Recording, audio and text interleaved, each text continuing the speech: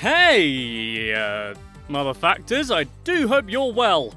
My name is Sam, and I'm here to talk to you today about a quirky giant in the world of gaming, with a stable of more recognisable characters than you could shake a power glove at. I'm talking Nintendo. But which Nintendo game is the best-selling of all time? What's Nintendo got to do with what's going on here? Why does Luigi keep looking at me like that? 2 out of 3 of those questions are going to be answered. So press start to begin and hold down the A button just enough after the second light to get a boost into this race of knowledge. This is 101 facts about Nintendo. Number 1. In case you've been living in an Amish commune your whole life and have only just discovered the internet, first of all, welcome. Second of all, Nintendo is a video game company who, make video games. I can't be bothered to explain what they are though, Amish person. Search it on the big electric window that you're looking at. Number 2. In case you were wondering, the word Nintendo translates as leave luck to heaven in Japanese. Possibly. It could also translate to the Temple of Free Hanafuda. I prefer the first one. Number 3. Nintendo is one of the big mamas, or daddas, I guess, of the gaming industry, and had a net sales of $4,464,000,000 in 2016. Number 4. On the other hand, its total assets stand at a groin-wrecking $11 billion. Number 5. In fact, Nintendo is so rich it can afford a yearly loss of $250 million until 2050 before going bankrupt. I declare bankruptcy! Number 6.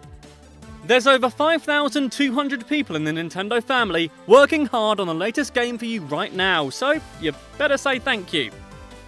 Number 7. In fact, Nintendo has sold more than 4.4 billion of their lovely games of theirs. Number 8. On top of that, Nintendo has sold more than 693 million hardware units. Have you sold that many? Nah, didn't think so. Number 9. Nintendo even own a baseball team.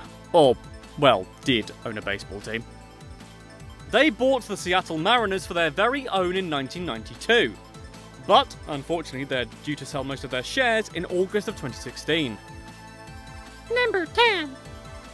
Way back in the old past, Nintendo was established as Yamauchi Nintendo & Co. in 1933. Number 11. But even way further back than that, in 1889 in Kyoto, Fasajiro Yamauchi started making Hanafuda Japanese playing cards, which are lovely cards with flowers on them. Aww. Number 12. In 1902, Yamauchi started making Western-style playing cards with aces and diamonds and stuff, all intended for export. They became very popular in Japan, and eventually the rest of the world as well. Number 13. In 1950, Hiroshi Yamauchi became the president of Yamauchi Nintendo, and changed the name of the company to the Nintendo Playing Card Company. It started mass manufacturing plastic playing cards in 1953, so you could spill, mayonnaise or whatever that liquid is on them and still play. Number 14. Nintendo were even allowed to print Disney characters on their cards due to a nice deal with the Walt Disney Company. Number 15. In 1963, Nintendo seemingly went mental and decided it could branch away from cards and do other things, like the clever clogs they are. Such products included a taxi company, instant rice, and a TV network. Number 16. In 1988, Nintendo sold Nintendo Cereal Systems, which, despite a quite confusing name, was a breakfast cereal. Number 17. They even ran a chain of love hotels, where guests would go to have their Donkey Kongs barrel rolled, their Bros Super Smashed, or their Princess Peaches Wario'd. Basically, I mean sex. This didn't actually go so well, and many of them were shut down. Number 18. Nintendo then focused on toys such as the Ultra Hand and the Love Tester. Both of those sound like they were designed to be used in those hotels I just mentioned the fact before, but they weren't. I don't think so, anyway. Number 19! In a twist that I'm sure will shock you, it started manufacturing video games. I know, right? What? As well as cards, and changed its name to Nintendo Company instead. Number 20. In 1973, Nintendo developed a laser shooting game, literally called Laser Clay Shooting System. Snappy. Which was played in converted abandoned bowling alleys. Number 21. However, an oil crisis hit Japan in 1973, which made transporting these massive new systems around pretty difficult. This led to many cancelled orders, because of which Nintendo were then in debt by $64 million. Oof, maybe they should have stuck to cards and sex dungeons. Number 22. In 1976, Nintendo developed a video game system based on this laser clay shooting game with Mitsubishi Electric. Number 23. One game for said console was called Duck. No, I said Duck Hunt, you dirty-eared pervert. This was a light-based shooting game that projected flying ducks onto a wall that you had to then shoot with a rifle. A fake one, of course, otherwise that would cause, irreparable damage to your house and possibly end a human life. This was released in 1976. Number 24. The first Nintendo home consoles were then released in 1977 and were imaginatively called Color TV Game. Number 25. The very first one was called Color TV Game 6. That's confusing, this must have been where Microsoft got their grasp of numbers too. This, as you can see, was essentially Pong, which had been released 5 years earlier. Number 26. In 1978, Nintendo released Computer Othello, based on the popular board game of the same name and not the Shakespearean play about racists. I'm not too sure that would be very fun as a video game. Number 27.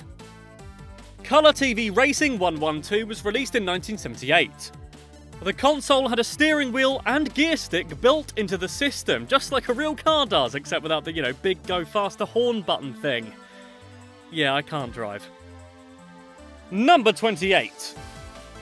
In 1981, Nintendo released the coin-operated video game Donkey Kong, which was designed to break the North American market.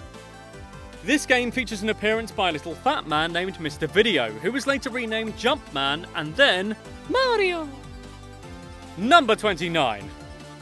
In the game, Mario had to rescue a damsel in distress named Pauline. I included this because, to me, it sounds funny for some reason.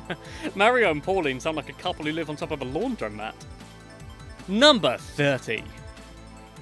In this game, Mario had to be designed with white gloves and red overalls, not just because it looks bloody fabulous, but also so you could see his arms actually moving within the limited pixels. Number 31. He also had a moustache and a hat to hide the fact his mouth and hair didn't move. Very clever. I'm sure he'll make something of himself yet, that Mario. Number 32. In 1983, Universal sued Nintendo over Donkey Kong, saying it was a copyright infringement on Giant Ape King Kong's brand. Out of this Donkey vs. King legal battle of the Kongs, Nintendo was the victor. Number 33. The lawyer who represented Nintendo in this legal fight was called John Kirby. Kirby. Now there's a name I've heard before, but where? Oh, this little guy. The character name for Kirby was chosen out of a selected list of names for his connection to the lawyer. Number 34. Nintendo also got in trouble with Pixar. The game Uniracers was cancelled after Pixar sued Nintendo because one of their animated shorts featured a red unicycle as the main character, much like the game did. Nintendo had to cease production after only 300,000 copies were actually made. Number 35. In 1983, Nintendo released their Famicom, family computer, in Japan. You may think, that looks familiar, and let me tell you why. A year later, it was launched in America as the Nintendo Entertainment System, or NES. Number 36. In the 1980s, Nintendo was experimenting with a knitting machine peripheral for the NES. It was even demonstrated at the 1987 Winter Consumer Electronics Show, and was subsequently dropped when everybody realised that it's quite a weird and terrible idea. Number 37. In 2007, the National Academy of Television Arts and Sciences awarded a belated Technological and Engineering Emmy Award for their D-pad directional button on the NES. Number 38. The original Super Mario Bros. Game on the NES was the best-selling Nintendo game of all time, until 2008, when it was usurped by the gaming titan that was Wii Sports. Wow, didn't see that coming. Number 39. In the Japanese version of the NES, there was a microphone in the controller. This was put to good use in the Legend of Zelda game, where you could kill enemies by voice command. Number 40. Nintendo also released a peripheral for the NES in 1989 known as the Power Glove. I love the Power Glove. It's so bad. Number 41. Only 2 games were compatible with the glove, and it tanked more than Brad Pitt in Fury. Only 100,000 Power Gloves actually sold in the US. The meaning of life.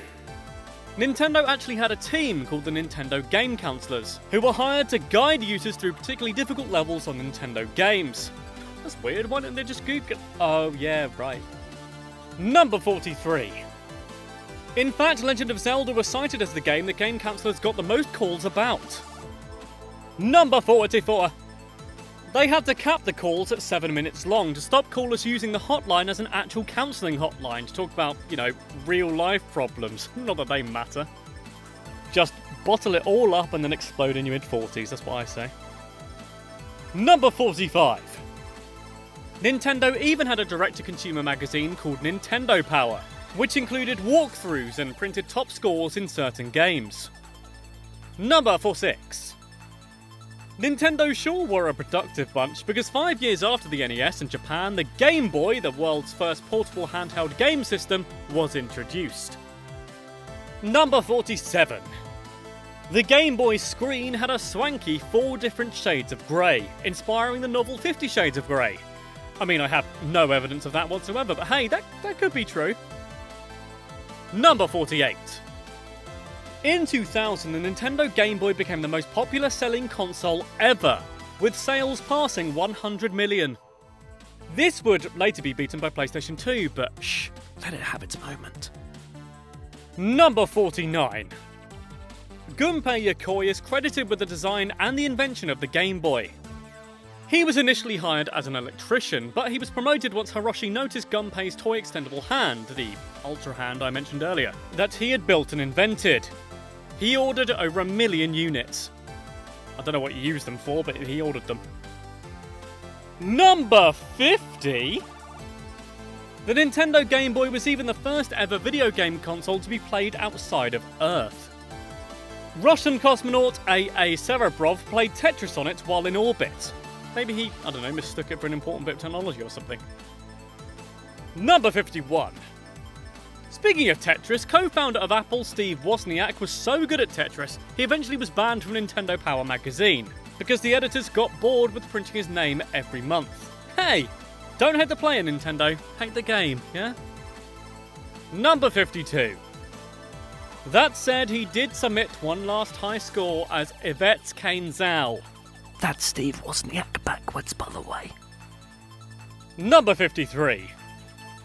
In 2015, a company managed to build a completely new game called Star Versus for the Nintendo Entertainment System that was built in 1983. In a similar vein, I released a documentary about myself on Betamax last year. Number 54. In 1991, Nintendo released their brand spanking new 16-bit console, the Super Nintendo Entertainment System, or the SNES. This was 1 year after the birth of my precious Jennifer Lawrence. Just saying. Number 55. In South Korea, the SNES is known as the Super Convoy, and it was distributed by Hyundai Electronics and not Nintendo.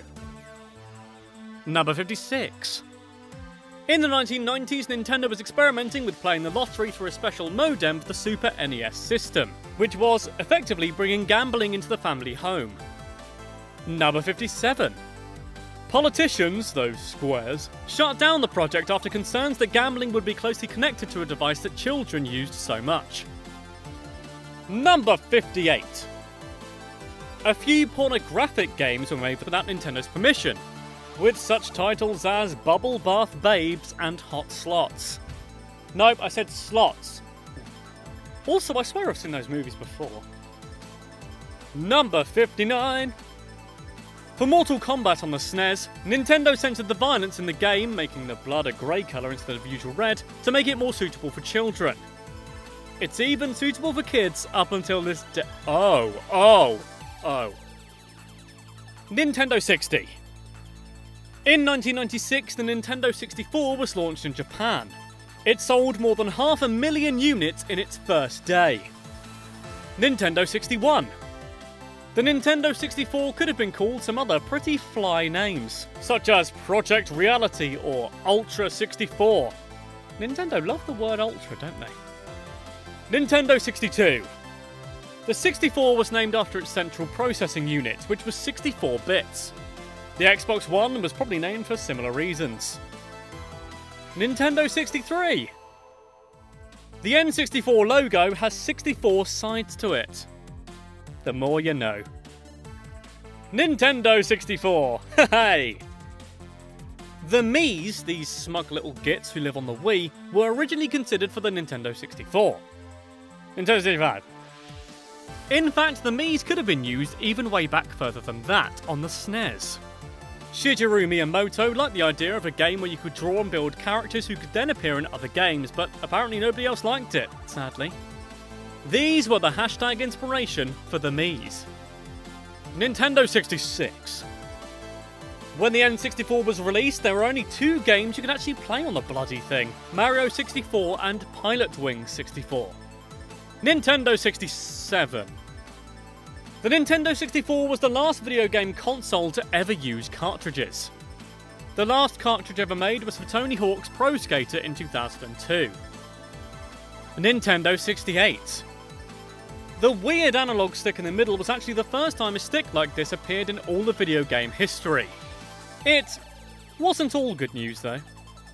Nintendo 69.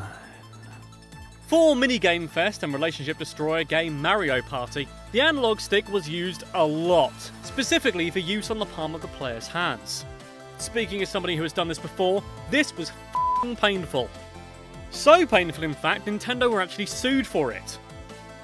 Number 70! Subsequently, Nintendo had to provide gloves with every copy of the game upon request. The ridiculous amount of orders for these gloves cost Nintendo $80 million. Number 71. The Game Boy Color was introduced in 1998, along with the Game Boy Printer and Game Boy Camera, the combination of which would haunt your nightmares for many, many years after its release. Number 72.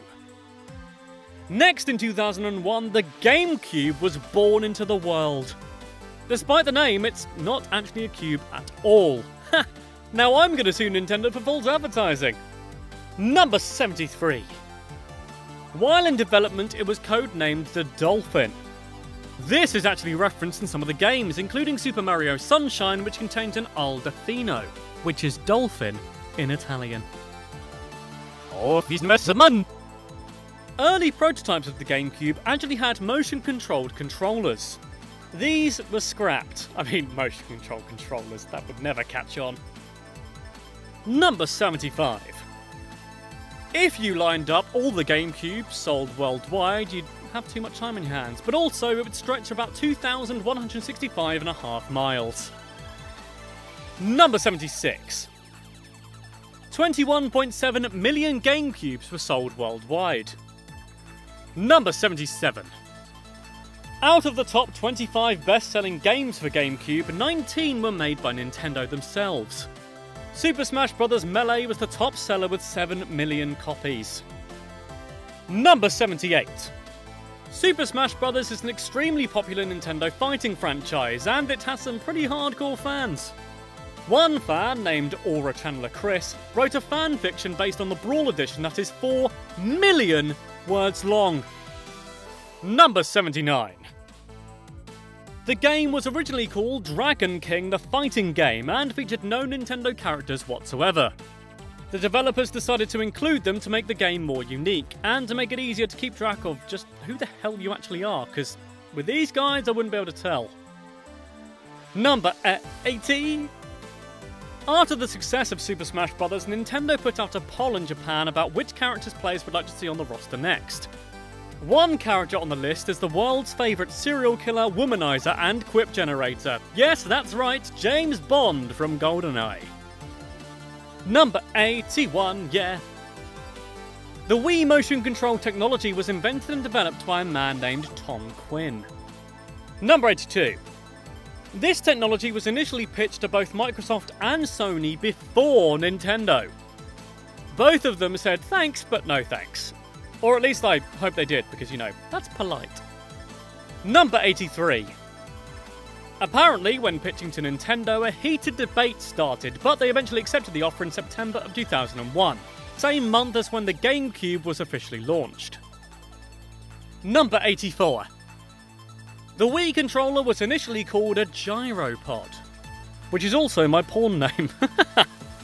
I can't leave that in. Number 85. The gyropod was based on the GameCube controller, but was simplified down to the basic remote, or Wiimote, and nunchuck add-on. Man, I wish that was a real nunchuck. I should sue them again. Number 86. Nintendo was sued, oh, quelle surprise, by Philips, Triton and IA Labs over the motion control technology patents. Philips was successful and Nintendo settled down with them. Oh, not like that. Number 87. Nintendo CEO Satoru Iwata told Wii developers that the console shouldn't be thicker than 2 DVD cases, to make it sexy and discreet and mobile and sexy. I may have added those sexies in. Number 88. Ooh. Partially because of these design constraints, the Wii is only twice as powerful as the GameCube. So, there's a lesson for you, sexy can come at a price. Number 89.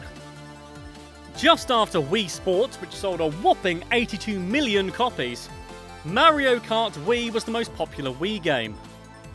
Number 90. Wii Fit also did tremendously bloody well. Well done, Wii Fit. The Wii Fit's been used for a lot of good in the world, actually, including children's physiotherapy and even for gentle exercise at elderly folks' homes. Number 91. The blue light on the front of the Wii flashes every time a console owner receives a message. The flash is meant to mimic the rhythm of the Japanese bush warbler's song, which is a bird, by the way, and is also the most weirdly specific Easter egg ever. Number 92. In 2011, Nintendo f***ed people right in the eye and released the Nintendo 3DS, a glassesless 3D evolution of the pre-existing DS console. Number 93. It was initially considered a failure and drained lots of dosh, so Nintendo execs took hefty pay cuts in order to salvage profits. Number 94. Nintendo also offered 10 free Nintendo games and 10 free Game Boy Advance games to anybody who bought a 3DS at its launch. Oh, love me. Pathetic. Number 95. By the end of 2015, almost 58 million units had been sold worldwide. That's not that bad, right? Number 96. The Nintendo Wii U and the Nintendo 3DS XL were both launched in the year of the supposed apocalypse, 2012. Coincidence? Yeah, probably. Number 97. Producer of the Legend of Zelda series, Eiji Aonuma, admitted that the Wii U gamepad, which looks like a gadget from an 80s sci-fi movie, was flawed and interrupted the user's gameplay. Number 98. During the first 3 years of the Wii U, it only sold 9.2 million units. It's considered the worst-selling Nintendo console ever.